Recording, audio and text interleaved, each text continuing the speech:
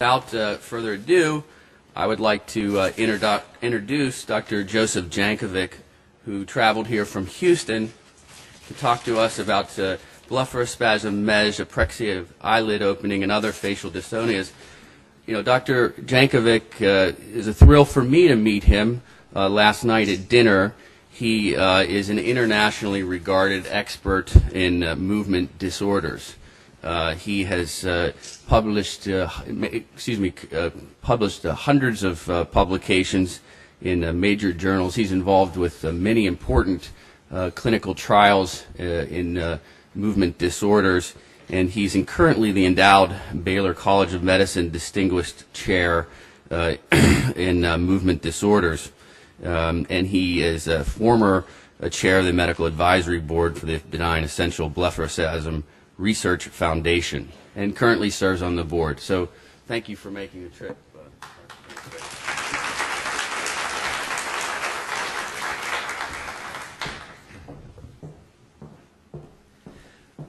Well, thank you, Dr. Sekula, for the generous introduction and for inviting me to participate in this symposium. I've participated in dozens of these symposia, and it's always a pleasure to interact with my patients and other patients with blepharospasm. I think this is the first symposium that has been hosted by a neurosurgeon.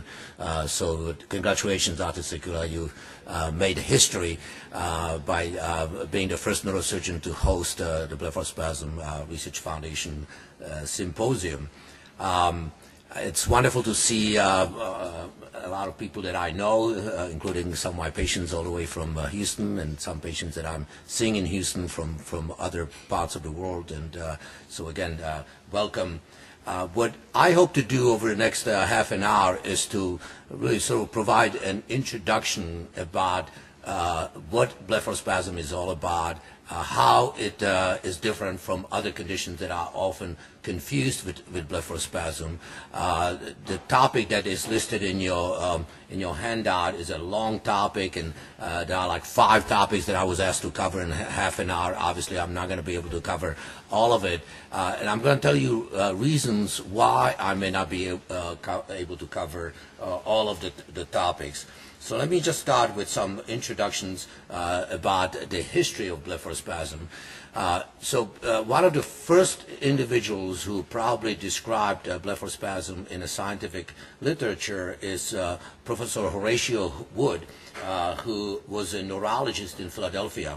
And in 1887, he described the condition as follows. The facial convulsions are in some cases limited to isolated muscles, the orbicularis palpebrum. That's the main muscle that is contracting the eyelids, especially prone to suffer, giving rise to the infection known as blepharospasm. So he was one of the first people to actually use the term blepharospasm. He didn't get it all right. He said the contraction is stunning, causing complete closure of the eye and consequent blindness. That's certainly true. This is accompanied by innumerable bizarre grimaces due to the efforts of the antagonistic muscles to overcome the force which is closing the lids. And this is, I think, where he was wrong. The muscle contractions that are seen in facial muscles other than the eyelids that many patients have is not probably due to the effort on the part of the patient to open the eyes, but these are actually part of the contractions that involve the eyes as well as other facial muscles. And as I will explain to you later, this is part of a condition called dystonia. Now, many of you heard the term Meige syndrome, and in fact, in the topic that I was asked to discuss, it's listed as one of the topics I should cover. So this is named after a French neurologist who in 1910 described almost all just women who had blepharospasm and mouth and jaw tongue spasms, and it could have been due to a variety of reasons. It could have, may not be just due to blepharospasm the way we know it. So clearly Henry Meige was not the first person to describe the condition. He certainly didn't have it himself, so to say in a possessive form, Meige's syndrome, that's not correct because he didn't have it. He clearly there were other reasons that I don't want to go into why I don't think he should be credited for describing this condition. And this is one of the reasons why we really prefer not to use the term Meige syndrome and use the term cranial cervical dystonia. Now, cranial cervical dystonia refers to a condition called dystonia, and blepharospasm is just one form of dystonia. And dystonia can be described as a neurologic disorder dominated by involuntary, sustained, or spasmodic, repetitive, and pattern contractions of muscles. The word patterned means that the same groups of muscles are involved. So in other words, we don't see a patient, let's say, with blepharospasm coming in like this with the eyes closed, and the next time having eyes wide open, not being able to close their eyes. It just doesn't happen. Although occasionally some patients do have eye opening, but that may be for another reason. And I'll give you examples of different spasms that can occur in upper part as well as the lower part of the face. But the point I'm really trying to emphasize is that blepharospasm, the involuntary closure of the eyes, is really a form of a neurological condition called dystonia. So it's a focal dystonia. It has been wrongly referred to as benign essential blepharospasm, and the name of this organization, as you know, is the Benign Essential Blepharospasm Research Foundation. And I always had trouble with that name, and I had frequent discussions with Marilu Koster, the founder of the organization, about this, because many of you, in fact, most of you probably will agree with me that your condition is not benign. It is not essential. You can live without it, right?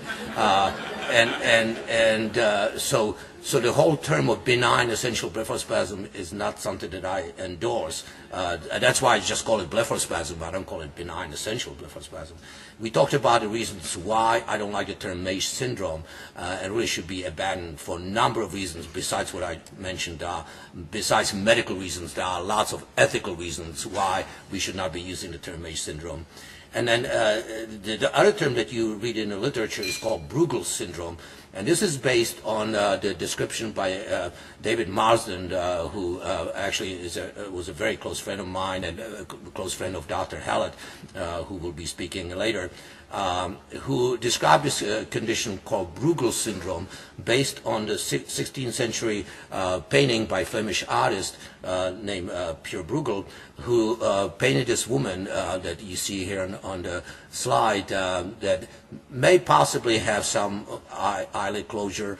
She's probably compensating for it by contracting her frontalis muscle, the muscle of the forehead, and then she has this jaw opening, which could be, she's bored and is yawning, or she may actually have dystonia of the jaw, which is not all that uncommon in patients with blepharospasm.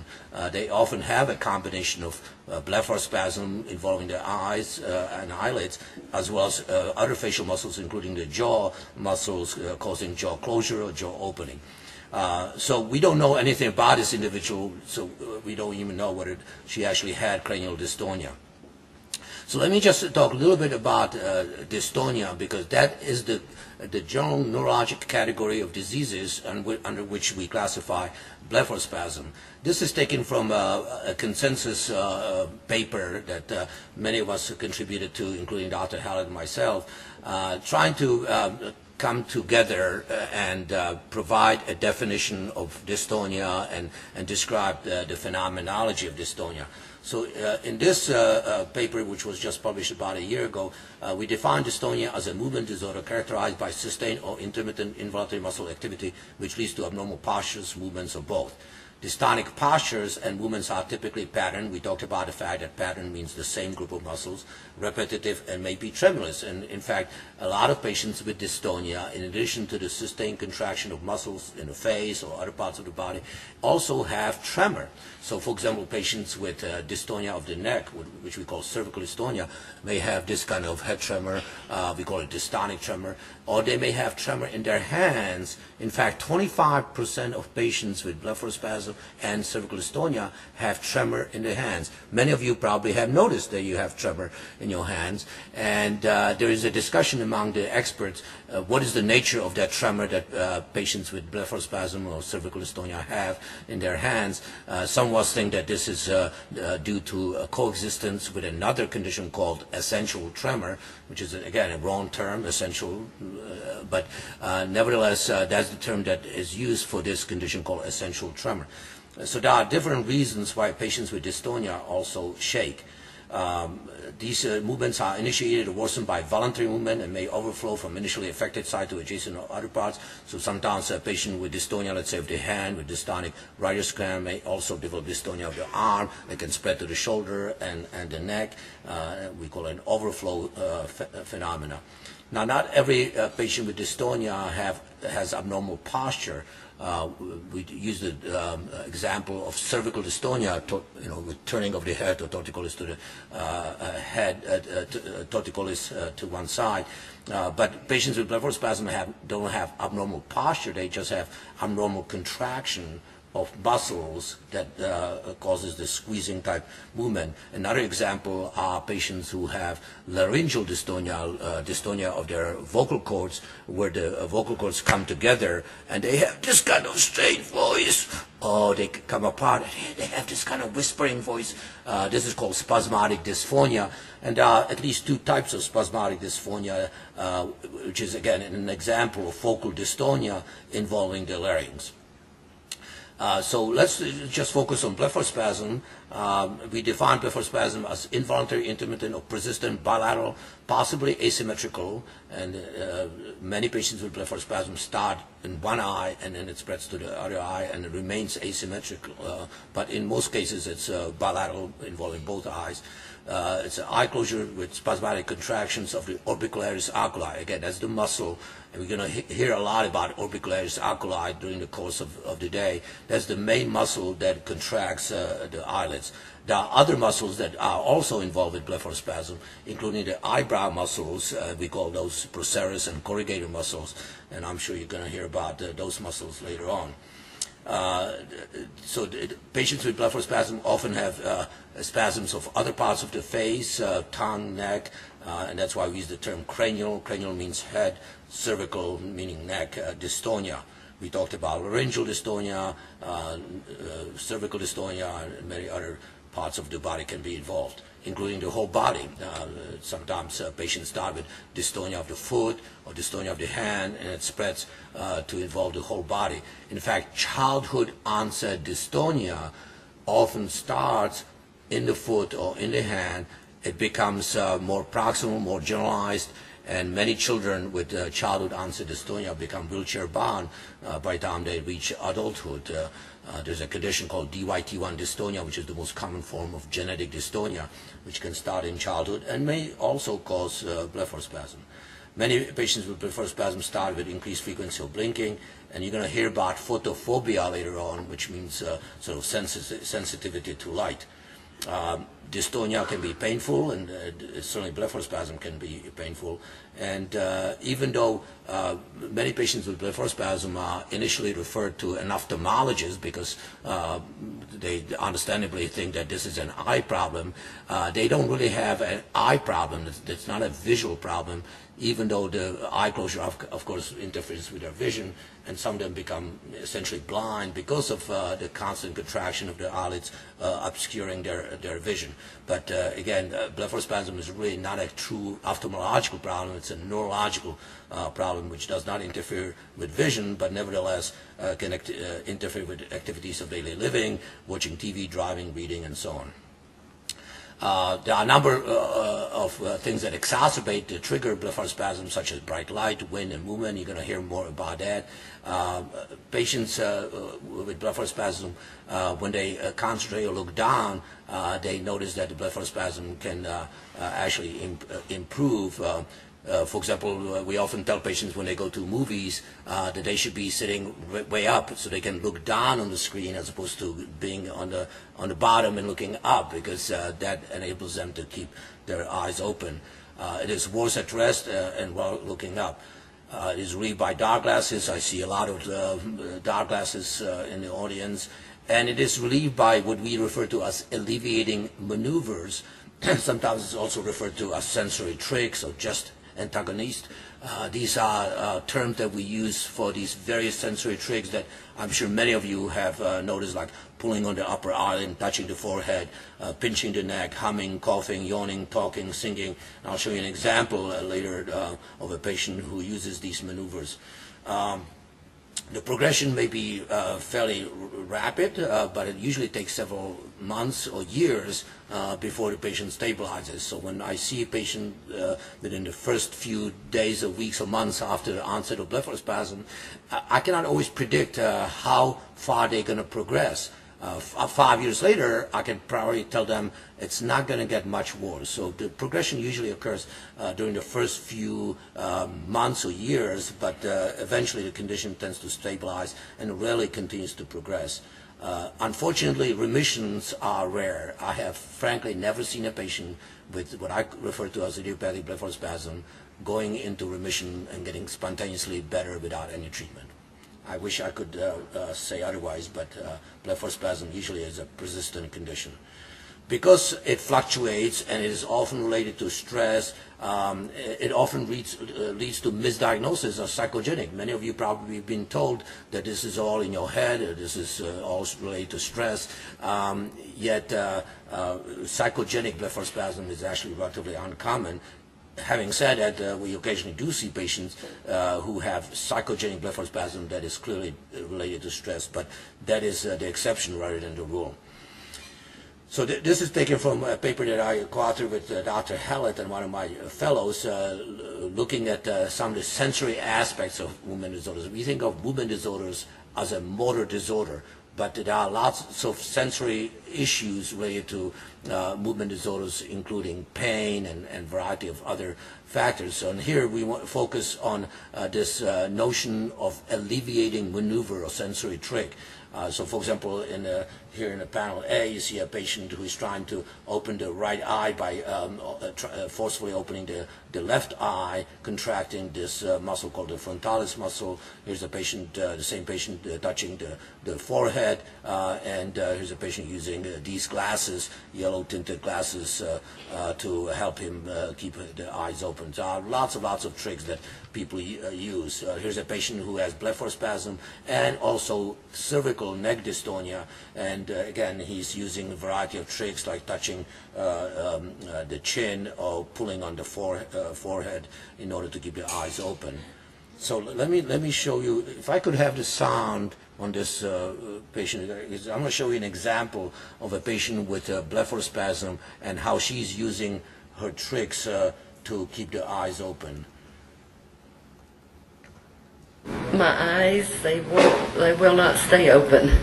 Okay. And they want to squeeze sometimes. Okay. I'm sorry, I can't see. How long have you had symptoms? Oh, this is getting close to 3 years. Okay. Can you hold them open? If I sing, maybe. I don't know. Okay. Do you drive?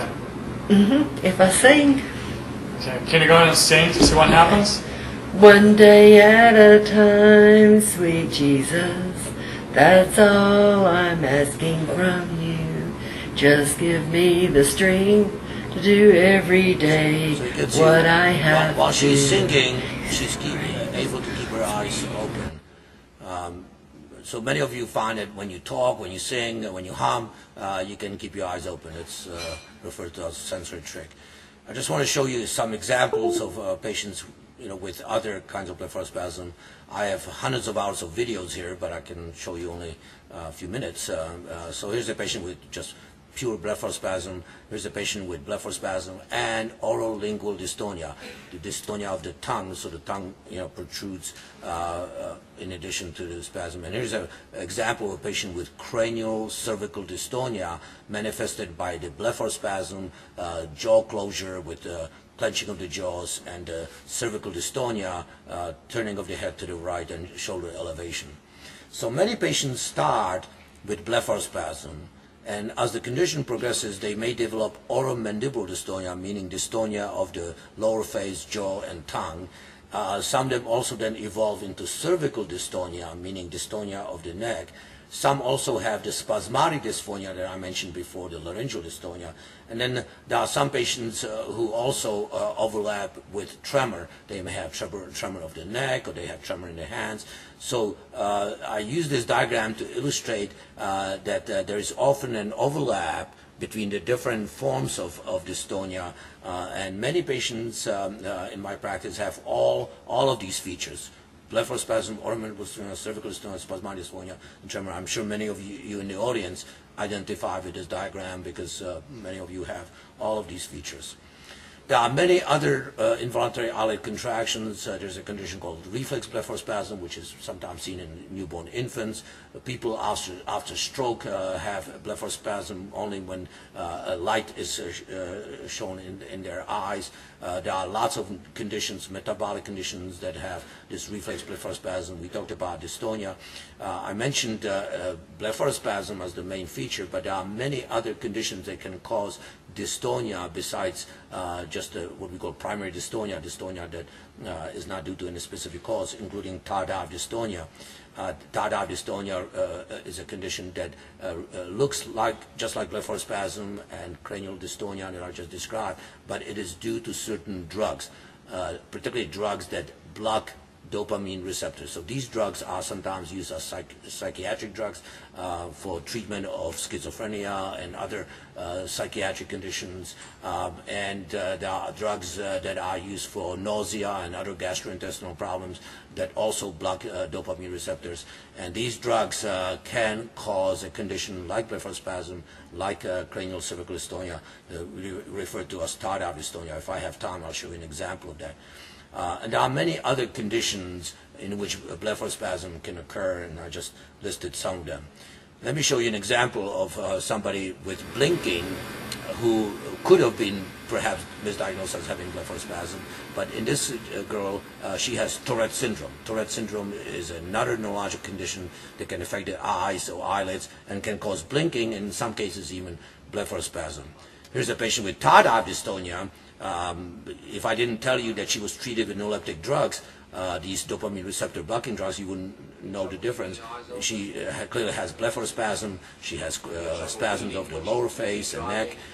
So she has cranial cervical dystonia, but in her case, this is due to exposure to these drugs. I just want to show you an example how we sometimes treat tardive dystonia. So this patient was treated with a medication called tetrabenazine, and you can see that her spasm essentially completely resolved. Tetrabenazine is one of the drugs that we use in the treatment of tardive dystonia and other tardive conditions. So we probably will not have time to talk about this later on unless somebody has some questions about it. Now, another condition that is often confused with blepharospasm is apraxia of eyelid opening. So let me show you an example here in this case. So this patient, when she tries to open the eyes, as you can see, she's contracting her frontalis muscle, these muscles here in the forehead, trying to desperately open her eyes, and she has trouble doing that. This condition is different from blepharospasm, although it may be combined with blepharospasm. So it's called apraxia of eyelid opening, and many patients who claim that they don't respond to botulinum toxin probably have apraxia of eyelid opening. It's a very important condition to recognize, and neurologists are trained to differentiate it from blepharospasm. There's a long history about this condition called apraxia of eyelid opening. It was first described by Goldstein and Kogan in 1985, where they say that this was a non-paralytic motor abnormality where patients are unable to initiate the act of lid elevation. And there are many discussions among the experts as to what is the mechanism of this condition of apraxia of eyelid opening. Maybe Dr. Hallett is going to talk about it in his presentation. But basically the condition is manifested by inability to open the eyes. So once the eyes are closed, they cannot open the eyes. When I give a talk on botulinum toxin after the break, I'll show you an example of a patient with apraxia of eyelid opening. Again, there's a controversy as to the relationship between apraxia of eyelid opening and blepharospasm. In this particular study, the first study, 1/3 of the cases that DeFazio and others reported had coexistence of blepharospasm and apraxia of eyelid opening.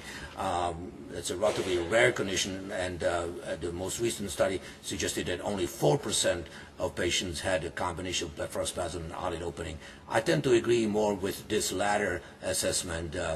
Many patients that I see often misdiagnosed by somebody who has apraxia of eyelid opening, but they really just have blepharospasm. But having said that, there are some patients who clearly do have both blepharospasm and apraxia of eyelid opening. There are some patients who don't have blepharospasm, they just have apraxia of eyelid opening. Those two conditions are probably separate, and they probably have separate, different mechanism. I just want to mention another condition that is often misdiagnosed as blepharospasm, and it's hemifacial spasm. So let me show you an example. This is one of my patients that came from China, and as I point out later, this condition is more common in Asian population.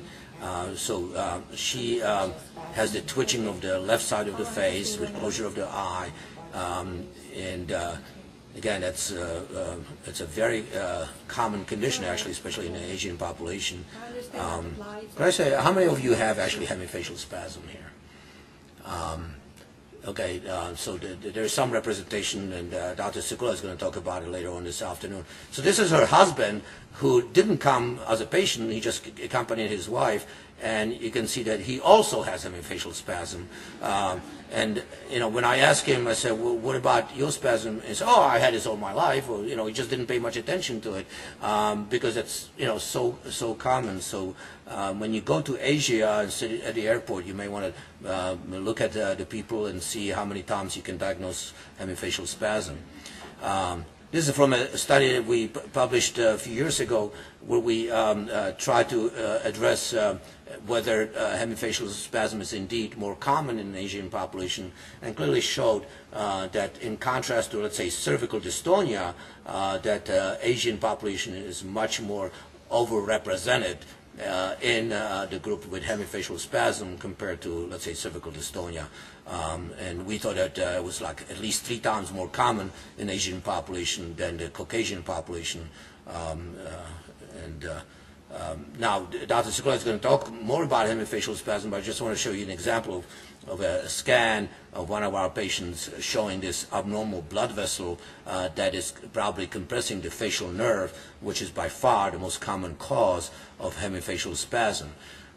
In this study, we looked at 215 patients who were referred to us with the diagnosis of hemifacial spasm, clearly found that primary or idiopathic hemifacial spasm, presumably due to compression of the facial nerve by a blood vessel, represented about 62% of all the cases, and some cases had other reasons. Some were even hereditary, and we reported several families where hemifacial spasm was part of a genetic condition. Sometimes it follows Bell's palsy, facial nerve injury, demyelination, occasionally even brain tumors can cause hemifacial spasm, and a variety of other conditions can do it. Again, many patients with hemifacial spasm are initially misdiagnosed as being psychogenic, or that this is just due to stress. So in this series of patients, the majority of them had this idiopathic hemifacial spasm, probably due to vascular compression of the facial nerve. Some of them are familial Bell's palsy. Those are some of the most common causes. Sometimes we see it in multiple sclerosis and other conditions. One of the ways that we can differentiate hemifacial spasm from blepharospasm is by looking for what is referred to as other Babinski sign. Joseph Babinski was one of the most famous neurologists. He described a sign called Babinski sign that every neurologist learns about in the first day of neurology, and it's one of the most important signs in neurology.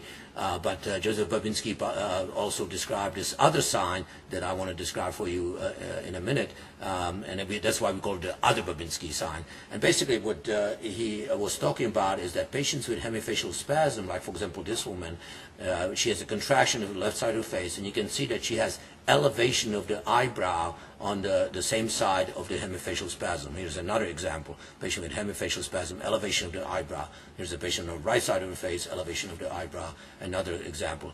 So patients with hemifacial spasm, they have elevation of the eyebrow each time they have a contraction, as opposed to patients with blepharospasm who have depression of the eyebrow. The eyebrow goes down during the spasm. So this is just one of the ways that neurologists differentiate between blepharospasm and hemifacial spasm. So let me show you some examples. This is from this publication that I just referred to. Here's again the other Babinski sign. You can see that his right eyebrow always elevates as he contracts the right side of the face. Here's a patient who has hemifacial spasm on both sides, and this is actually a genetic condition. She has a strong family history, so several members of her family have it. And then a Bell's palsy is another condition that can cause hemifacial spasm. You can see that every time he tries to elevate or to contract one side of the face, on the right side of the face, all the other muscles on that side of the face also contract. And that's called, that's after Bell's palsy. And here's an example of somebody with psychogenic hemifacial spasm due to a variety of stresses. So occasionally hemifacial spasm can actually occur in patients due to stress. Here's another example. This is called myokymia, where there's this contraction of the facial muscles, sort of an undulating type contraction of the facial muscle. This is sometimes seen in patients who have multiple sclerosis or have brainstem tumor. So when we see that, even though they may not be disabling to the patient or even embarrassing, for us this is an important sign because we have to look for evidence of any kind of damage to the brainstem. So it's called myokymia. There are other people who have spasms of the side of the face. It actually seems to be quite common. So how do we treat hemifacial spasm? Again, Dr. Sikula is going to talk about the surgical treatment, and many patients undergo decompression of the facial nerve. It's done by a very sophisticated type procedure that actually was innovated here in Pittsburgh by Professor Peter Janetta, who is one of Dr. Sikula's mentors. So I'm sure Dr. Sikula is going to talk about it. But medications like carbamazepine, clonazepam, baclofen have been tried. They are usually ineffective. We rarely ever use those anymore. And we actually use botulinum toxin that I'm going to talk about later as the main treatment for hemifacial spasm. Almost all patients respond very well if it's done appropriately. Rarely some patients have droopiness of the eyelid or facial asymmetry after the injection, but that can be easily managed, particularly if we inject muscles away from the lip. So many times, especially novices in injections, they tend to inject close to the eye, close to the lip, and that almost always causes asymmetry of the facial expression and asymmetry in the smile. So we stay away from the upper lip. So overall, it's usually a well-tolerated procedure. So I'm going to stop here. I think I finished on time, but I'll come back after break and talk about botulinum toxin, which is considered to be the treatment of choice for patients with blepharospasm as well as hemifacial spasm. And thank you very much.